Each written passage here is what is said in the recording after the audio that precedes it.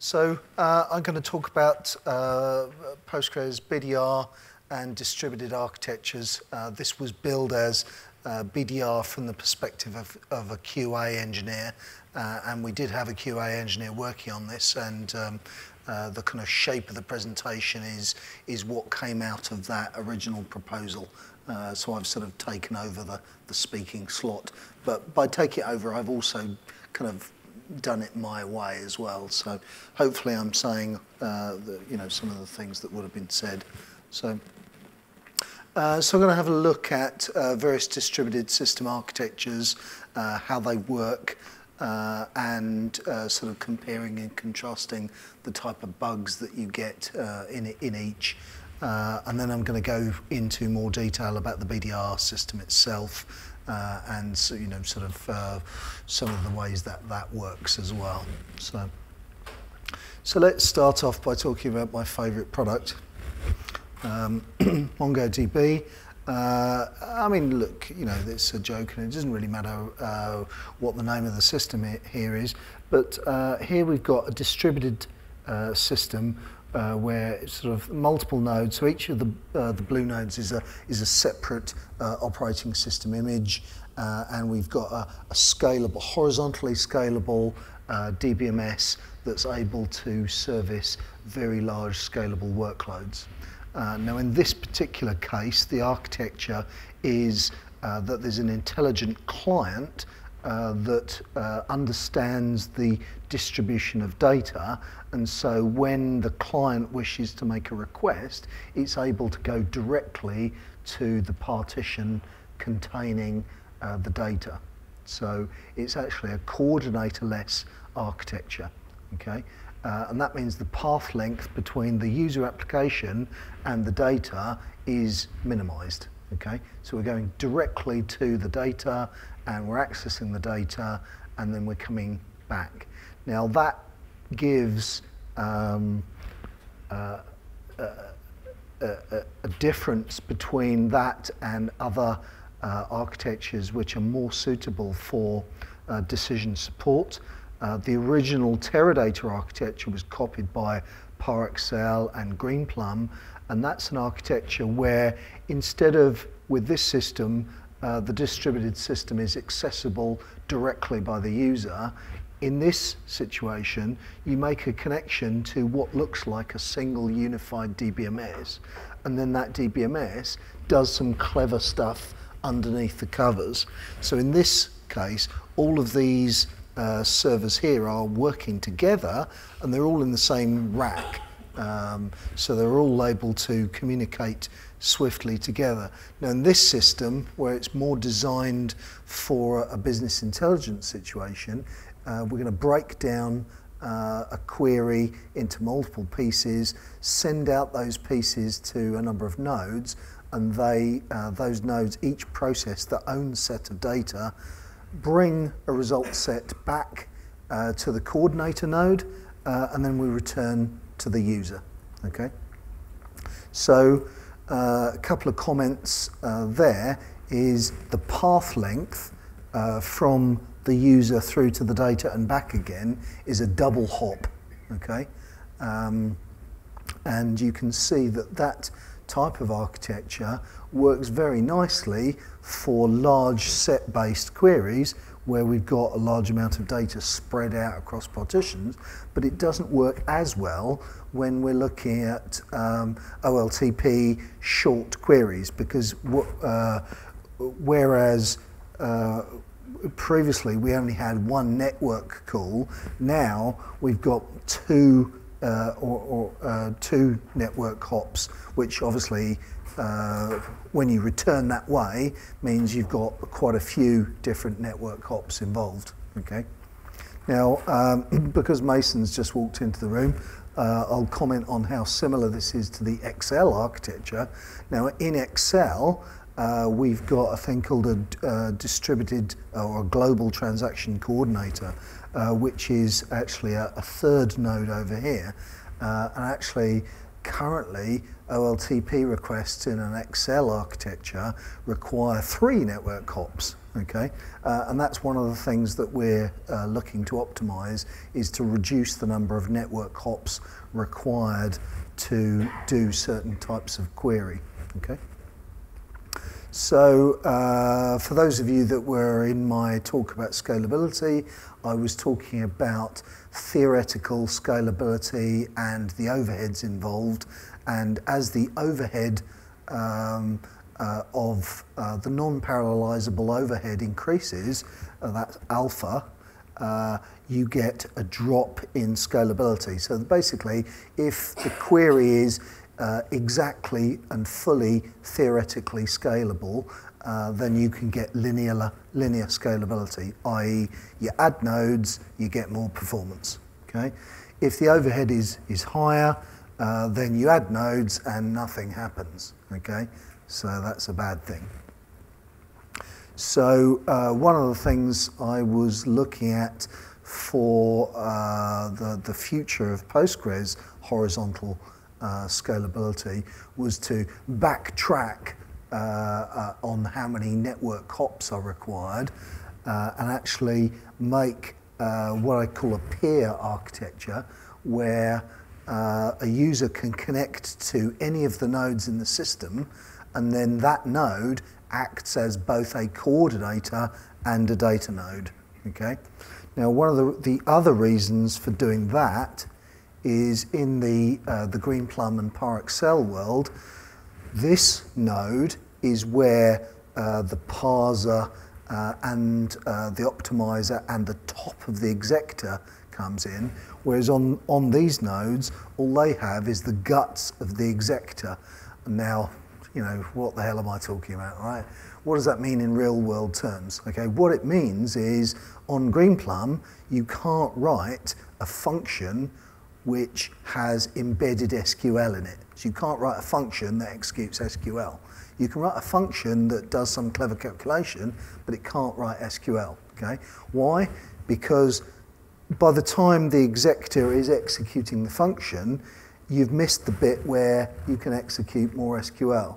So it's not possible to have re-entrant SQL. And now if you're thinking, hell, I don't use re-entrant SQL. Well, you do. You probably just don't realize it, because there's a ton of little tools and applications, all of which are busy executing bits of SQL for you, and that happens like all the time, okay? So it's a bit annoying when you port an application to ParAccel or Greenplum that it basically doesn't work fully in the way that you want it to work. Okay, so I'm not trying to diss those systems, I'm just trying to explain that there are restrictions that exist, and for the future we'd like to try to get rid of those restrictions if possible. Okay, I'm sure there's a reason why, somebody's going to come up with some reasons why it's not possible, but we'll see. So anyway, so I haven't yet talked about BDR, which you know, we're kind of like 15 minutes into the talk. When am I going to do that?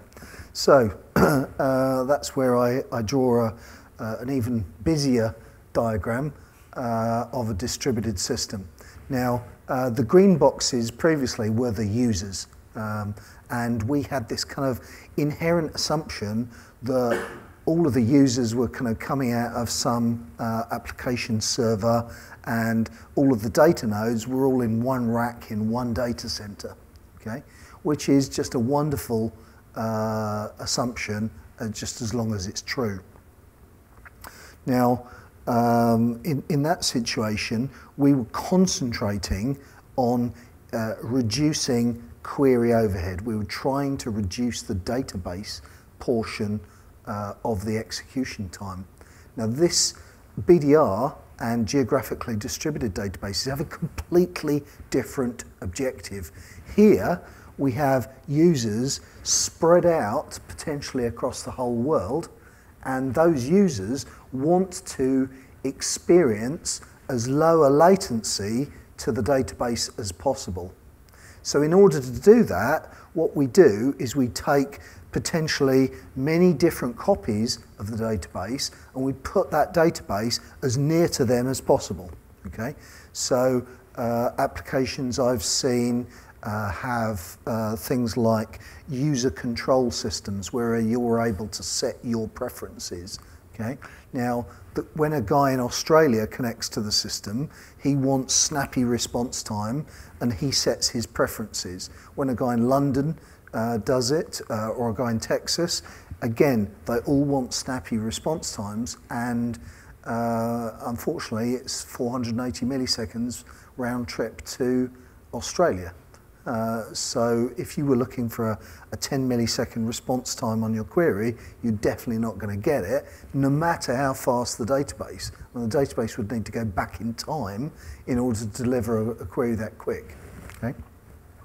So the purpose here is to minimize the network bandwidth, to minimize the network overhead, not to minimize the database overhead. Okay? So here we have people accessing their local copy of the database, and this isn't just hot standby, this is fully writable copies of the data. Okay? Now in this situation, you make the changes to your local copy of the database, and then those changes are propagated through to the other write nodes in the geographically distributed cluster. Okay? So these things are not like in the same rack. Okay? They're not all in some data center in San Antonio. They are spread out across the whole world. Okay? And at this point, some people go, well, like, why would I ever want that? And then we'll sit down and go, right, so imagine that you've got, say, a website that's got users that are all over the world, and then you think about it, and actually it's like, well, actually that's almost all websites could potentially have this problem. The only reason they don't is that quite a few applications are designed with a local area in mind, in that the way people tend to think is, I'll set up a business that's addressing the needs of Texas or the needs of Europe or the needs of Australia, and people don't tend to think in terms of global applications. But there are quite a few businesses out there that do literally address the whole world in terms of their user population. Okay, so where does BDR come in? We said that we would also talk about the translattice elastic database, and that was one of the things that was worked on originally. So, apologies really, because translattice has actually now gone under, or whatever the word is for for not being here anymore. But just really wanted to compare the two approaches that were used in the databases. So TED and BDR were both geographically distributed systems. Okay. BDR was designed from scratch, whereas TED was an iteration on some earlier work called Postgres R, which was actually a research prototype of how to produce consistent distributed databases in the early 2000 era. And the model used by TED was eager consistency. So when a transaction went to commit, what it would do it would take the list of changes that it was making in that transaction, and it would share that with all of the other nodes in the cluster, and it would get a viewpoint on whether that transaction could be committed, and then if it was able to be, exactly, that's why it came to very poor performance. What ended up was, even after quite considerable tuning, that way of doing things was really quite a full overhead way of doing it. In the original Postgres R system, every statement gave a list of changes to the other nodes, and that was, after some tuning, modified to be just at commit time. But even that was a very high overhead way of doing things. Now, separately to that, the BDR project started, and at the time we didn't actually know about each other. It's not like we deliberately decided to take an independent viewpoint. We were just working independently for basically the first 6 to 9 months. Now, the requirements here were driven by a particular user group, and they were absolutely certain that they didn't want to do the sort of consensus at commit time. They wanted to assume optimistically that there would be no conflicts. And the reason for that was the target application was what I'd said before, a user preferences application. And because of the nature of the application, a user was only ever in one place at one time. So you would never get the same user log on to both London and Australia at the same time. So the likelihood of conflicts was essentially zero, okay? And so because the use case had zero conflicts, it obviously made sense to have an optimistic model where we would just commit locally, and then if there's going to be a problem, we'll kind of sort it out later, okay? Now, the sort it out later bit obviously does give a problem. They're called conflicts, okay? That's a bad thing, okay? If you have an application that has inherently conflicts within it, then this really won't work for you, okay? It wouldn't work with TED and it won't work with BDR, okay? Because if you're updating the same thing in 2 places at the same time, the very best thing that can happen is it's going to work slowly. You imagine what's going to happen if we had a database with 1 row in it and it's being updated in multiple places, okay? Performance is going to suck, okay? Now, so, you know, at this point you're sort of saying, right, so what you're saying is your database sucks and therefore I won't use yours, I'll use somebody else's. Well, what I'm saying is that if you take an Oracle rack system and you've got one row in it and you try to update that 1 row on multiple nodes, the whole thing will go slower than if you just had 1 node, okay? Because it's just physics. You can't update the same thing in different places at the same time and have it go, it won't even go at the same speed, it's definitely going to go slower, okay? So if you've got a system or an application with anything other than a low to 0 conflict ratio, then it's not going to work, okay? So if you're just generally randomly updating data in all these nodes all across the world, then you're going to get a lot of conflicts. It's not going to work, okay? So I don't want to kind of say that too softly. You need to say it so that you understand that, you know, if you've got conflicts, it's going to suck. If you've got no conflicts, it's going to work quite nicely, okay? And it's quite distinct, yeah? Right, so BDR as a project, designed originally in 2009. We kicked it off in 2011. The demonstration performance prototype was demonstrated at PGCon in 2012. And then professional development continued for further time. So we delivered that in full about 2.5 years later. And it's, we're basically still working on the contributions. So there were contributions from the project in 9.3, 9.4 and 9.5, and we're expecting to further contribute the outputs of the project into core Postgres. So the current situation is that BDR is available now, fully open source, marked as a contribution to the Postgres project.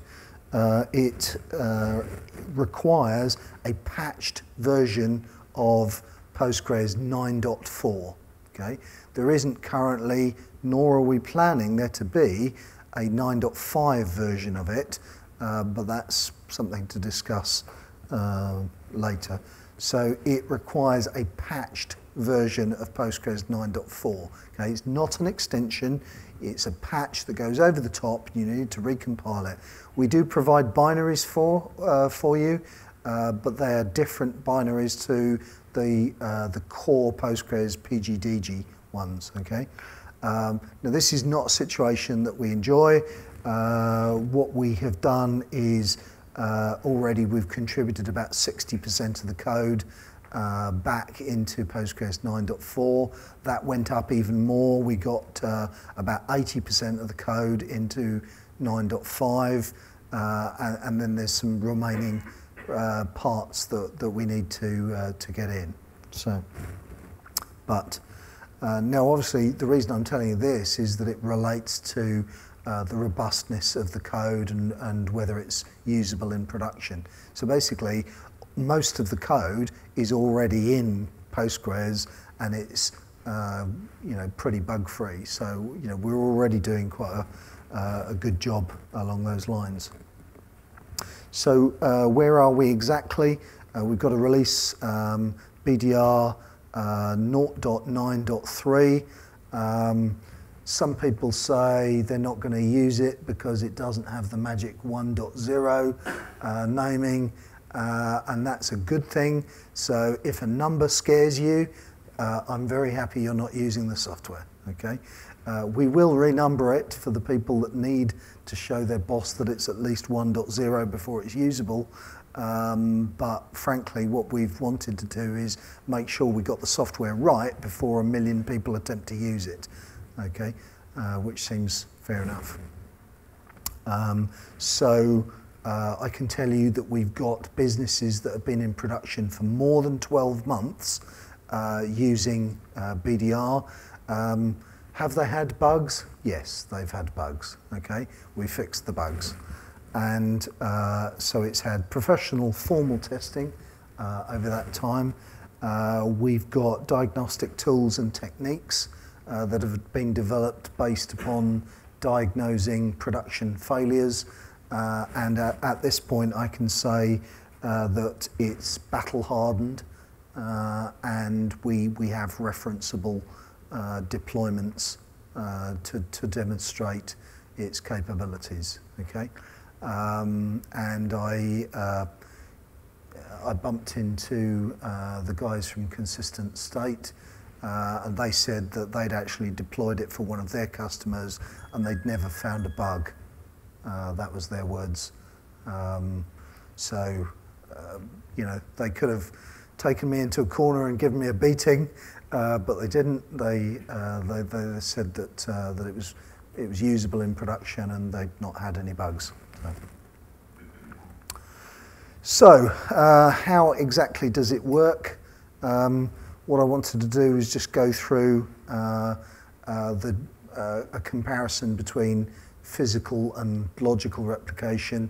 So physical replication, we have the write-ahead log or transaction log is sent from the WAL sender to the WAL receiver and saved again in the directory on the standby, and then it's read from there by the startup process that applies the physical changes to the database blocks, and then they are saved to the database. Okay, so this is known as streaming replication, whereas I'm now beginning to call it physical streaming replication to denote the fact that the changes that are being transferred are changes to physical data blocks, and it's basically an exact copy of the database.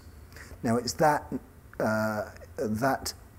architecture, that mechanism of doing things that we need to change in order to enhance things. So we had a choice of whether we continued to enhance hot standby and add features to it, or whether we made an architectural leap forwards to a different way of doing things that's basically got more distance for future development. So what we did was take the same basic plumbing and use that for a similar workflow.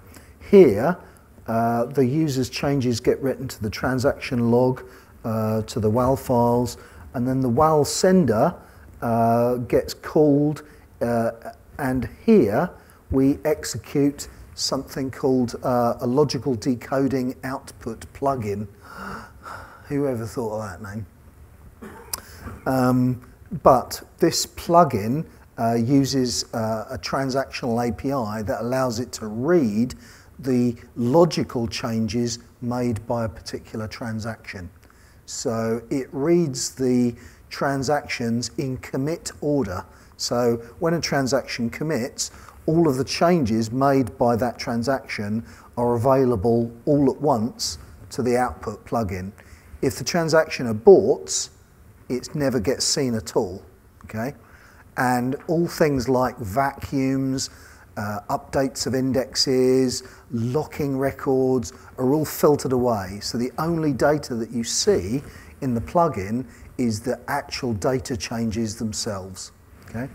Now what happens here is we do the decoding, and then this plugin is designed to send the data across libpq using the same mechanism as we do for streaming rep through to an apply process, which is written as a background worker that runs within another master. So whereas before this is a master and this is a standby, here we have an upstream and a downstream master.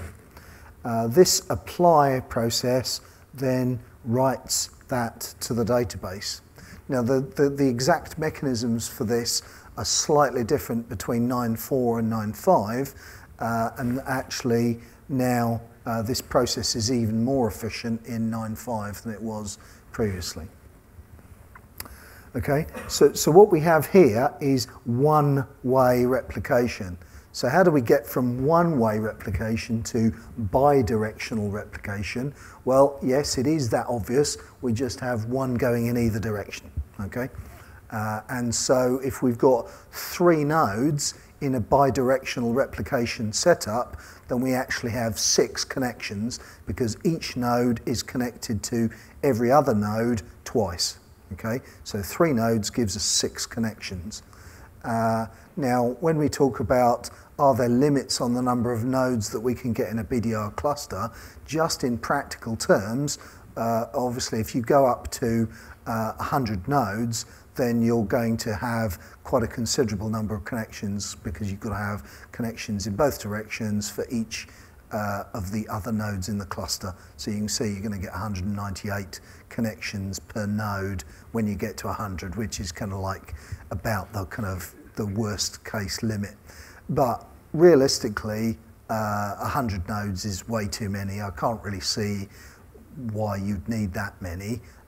We can see various use cases where you'd need quite a few, but you know, but quite often not that many. Anyway. So that gives us the opportunity for multiple deliverables. So the original and basic thing that we've built is BDR, is a multi-master distributed database, and that is based on Postgres 9.4, now at version 0.9.3, fully available now, and that is with data passing in both directions. Now, because what we've produced here is pretty damn cool just of itself, we've got another couple of deliverables which we've called UDR, or unidirectional replication. Now, this is a much simpler form of the same code. The purpose here is to produce something that does not require a patched Postgres. We want to deliver something that's usable by normal, typical Postgres users. So this code footprint works more easily with Postgres, but it's also got a kind of wider range of use cases. Notably, this does not provide multi-master. Okay, you need that to do multi-master. But that's okay, because there's a hell of a lot of useful things that you can do even if you don't have multi-master, okay?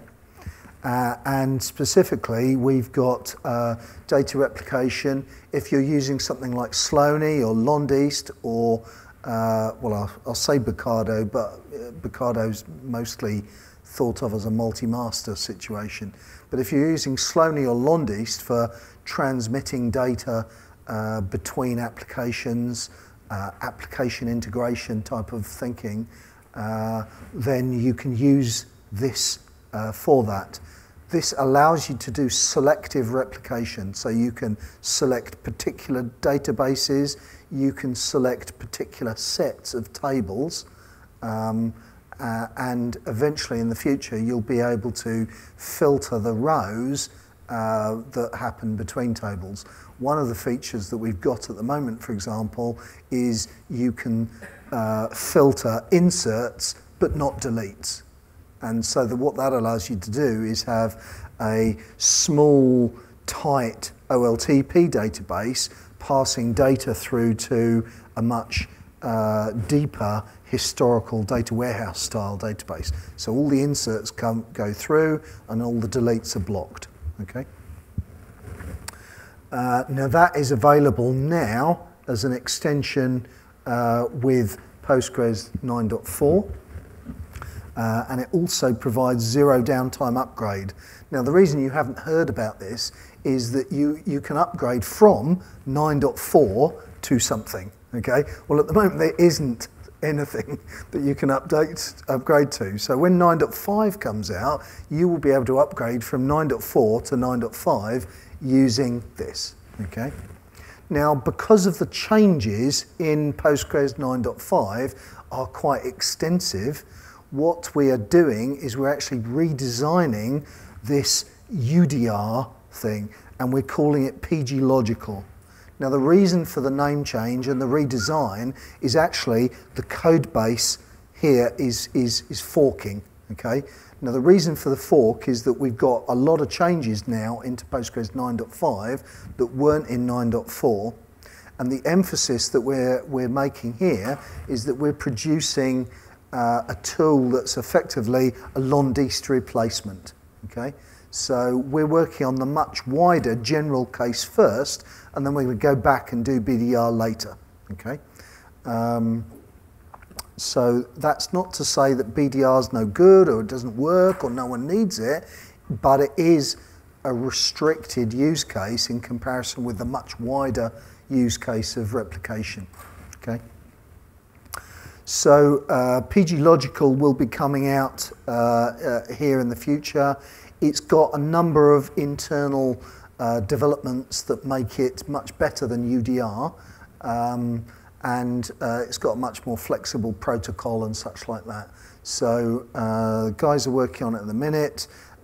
It's going to be available towards the end of the year when 9.5 comes out, and specifically zero downtime upgrade. It's going to be designed to upgrade your systems from 9.4 to 9.5, okay?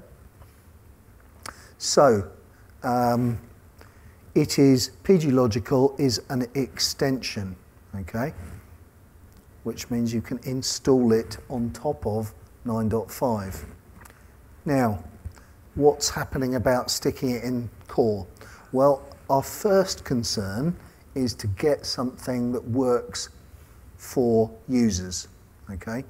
The way we figure is there's more users than there are developers, so we should please the users first and then please the developers, okay?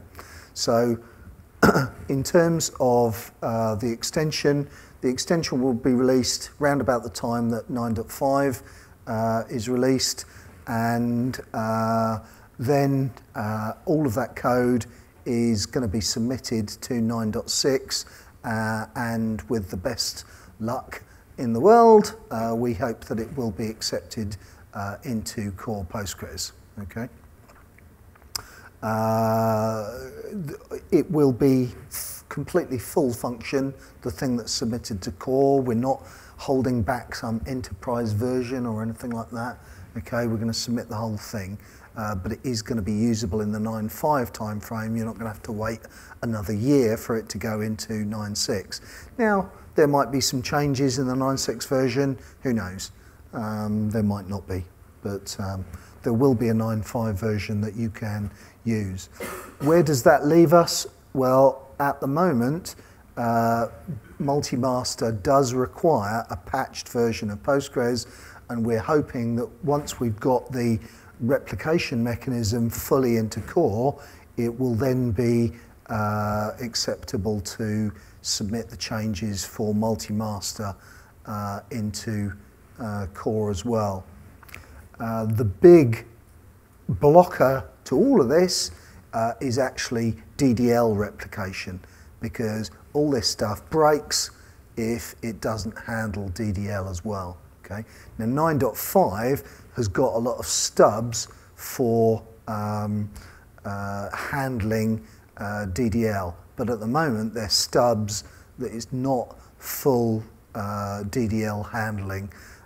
So in order for this to be acceptable, we're expecting to have to discuss how is it you will handle DDL changes to those tables, and it's going to be a long discussion, and it ain't pretty. So it's going to be a long discussion. So, but the objective here is to go way beyond what Sloane and Londist achieved, which was they achieved data movement, and what we're looking to achieve is data movement plus DDL handling. Okay, so it's actually a significant sort of increment onwards in terms of design and usability. So that's what we're trying to achieve. I'm sure it will all work as planned. So in terms of sort of QA, all of this stuff has been formally QA'd. The PG logical extension is at the point where we're just beginning to test that now, based upon the recent internal redesigns that have happened over the last couple of months. So given that 9.5 is due out in December, then we're kind of roughly going to deliver something in that time frame. Okay, so obviously that will be formally announced, etc. If it goes to plan, there'll be like a PG Logical beta and then a PG Logical production version later as well. Okay. Unfortunately, none of the development team are here. I'm sort of overseeing the development and discussing the architecture, but I'm not writing much of the code at this point. But there are some things that I need to write as well. So if you're going to the European conference, we're actually going to have one of the developers there to talk about some of the things that are happening. But they're not here to discuss that in more detail. So, cool, 10 out of 10. That is what I had to talk about. So if you've got any questions, I'd like to field those now.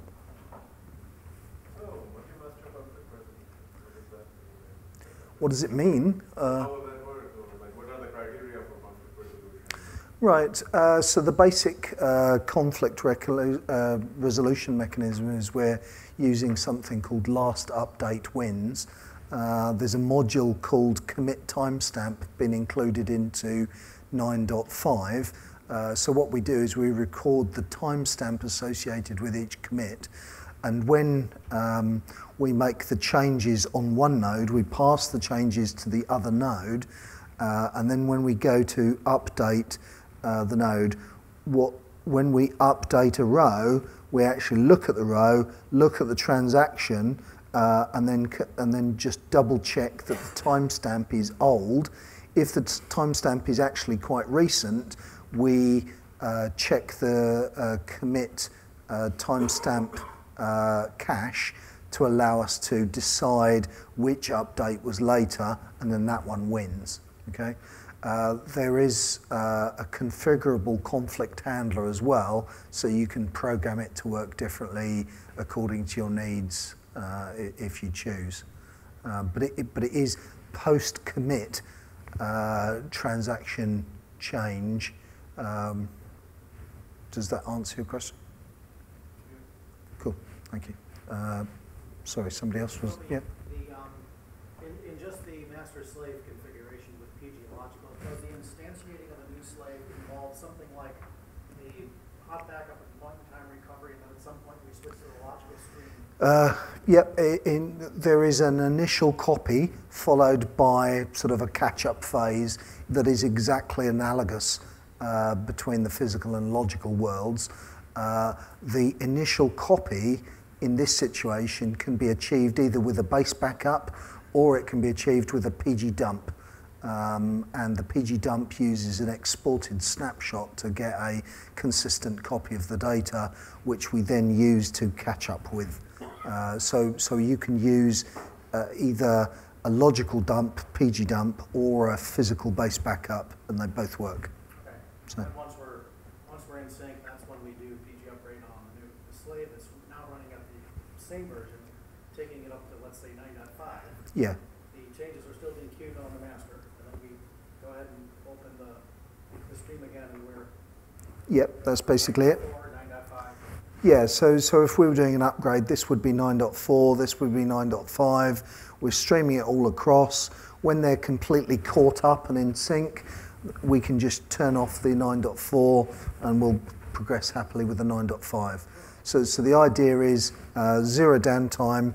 Obviously, the whole process of copy and catch up may take hours, but eventually when we're down to a sort of difference of like milliseconds between the two systems, that's where we block one and then switch across, and so hopefully we'll have been down for like a few seconds, which is hopefully acceptable. So. Yeah, it would be hugely convenient to not have all the overhead of the trigger-based logical replication, but yeah, it's still a concern that you have to be careful about BDL. Because in an environment where there's rapid development and there's code changes going on all the time. Yeah, I mean the PG Logical or the UDR that we've got at the minute doesn't handle DDL. Okay, so when you're doing the zero downtime upgrade, you're basically putting a DDL freeze on those parts of the application. Now that's a DDL freeze in terms of the main schema.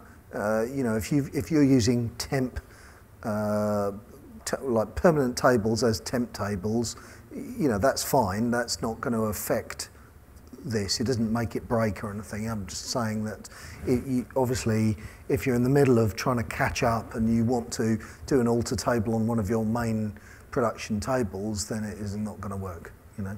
So, and there's no, you know, we're kind of back to physics there. It's like never going to work either. So, you know, we can, the ultimate aim of the DDL handling is to make it low cost of ownership for maintenance, because one of the nice things that we got from streaming replication is you basically set it and forget it. You don't have to, like with Sloaney, you have to, every time you create a table, you have to kind of tickle the database to tell it that you've added a table, you know. So one more follow-up question. If replication gets broken for some reason because of a bad DDL change on one side or the other, is there some way to get just that one? With logical replication, you would unsubscribe and resubscribe the affected table, and in so doing, pull a fresh copy. Is there a way to work around that using PG dump or something of that single table to pick up the stream from? Yeah, probably, but it's going to be complex, and if I said it was easy, I'd probably be lying. So. Sure. No, I think this is awesome. Those are all some of the things that we still have to consider. Yeah. That stuff. Yeah, sure. It's okay. With the zero time upgrade, how are you handling global objects like users? Well, basically we're not. So, you know, they're not replicated. So if you've got a bunch of users here and you want the same bunch of users here, then you need to do a sort of dump all of the globals and then apply them over here. So that the setup of this system is, you know, it's a different system. It's not necessarily magically, you know, no touch. You know, you need to think about it to set that system up. But it's, you know, in terms of the process of, you know, setting this up, it's going to be a couple of lines of commands to get it to do that, assuming you want the whole of everything. But it is one database at a time. It's not all databases. Yep. Would there be any caveat if we use it on federated databases? Oh no? On federated databases, like plan BDR for multiple databases? Well, I mean, it depends how the federated database works. Do you mean sort of like a connection to Oracle, or do you mean a sharded federation? Yeah, I mean, it depends, I think. You know, there's bits of it that will work and bits of it that won't, but I would expect it to. Let's assume it won't work. I'll just say it won't work. And then, you know, and then I'm not lying. So, but you know, there's probably some bits that can be usefully made to usefully work. So, any other questions? Come on, Magnus, ask a question. Like in case of like BDR, where you have like multiple masters in different geography, Yeah. how do you send the timestamp for conflicting them? There are different physical systems. The timestamp has to be there, like time server or something. Well, we use timestamp with time zone, so we're effectively doing a UTC comparison between the timestamps. Obviously, if the time is set incorrectly on the different nodes, then you're going to get a problem. But there's nothing we can do about that. I mean, if you're saying that you want to use time to resolve conflicts and then you don't set the time correctly, it's going to break, isn't it? So. If your MVP's been down for 6 months and nobody noticed that one box Yeah. is 2 hours ahead of the other, all bets are off. Yeah, and what I was saying to somebody earlier was, you know, I really don't want to make you think that this is magic. It's clever, okay, and it works, but it's more complex. Look, that is a more complex diagram than just 2 boxes, isn't it? Yeah. So, you know, if you're gonna have a setup like that, it's going to be at least 3 times more complex than one node. Okay, so you know, don't enter into BDR thinking that it's trivial and that it's just going to work with no thought at all. No, you know, that's not going to be the case. Okay. Okay. Thank you very much.